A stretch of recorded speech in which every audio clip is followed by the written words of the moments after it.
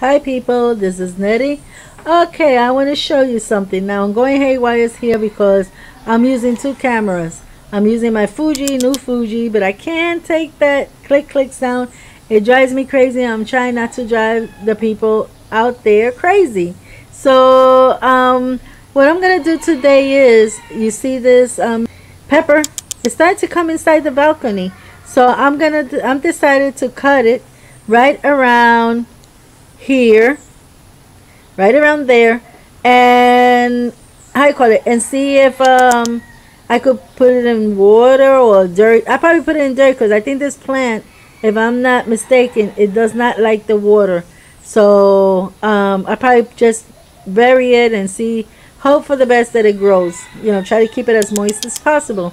If you look there, here goes my eggplant. Yay! I'm not gonna touch it because I got two cameras going right here. So hey people, if anybody knows how to take that click sound from the Fuji camera, please let me know. It's driving me crazy, really it is. And I feel so bad because the camera quality is so beautiful, you know, and I don't know, I can't seem to do anything with it. But anyway, I wanted to do some sort of video, you know.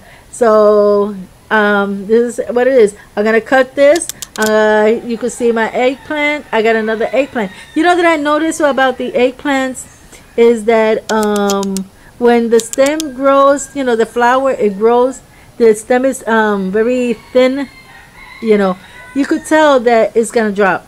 That's how I right away I know that one is not going nowhere. I don't know if it's like the pumpkin, that you got the male and the female, and maybe the male is very thin growing and that's the one that falls off, and then the female is the thicker one and that's the one that grows.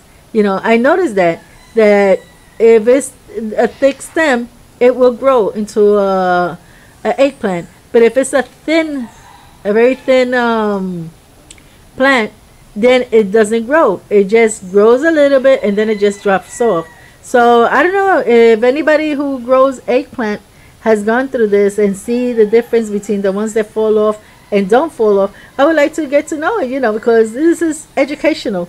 You know, at the same time that we grow our plants is to educate ourselves also. So saying this, well, God bless you all, and until next time, bye bye.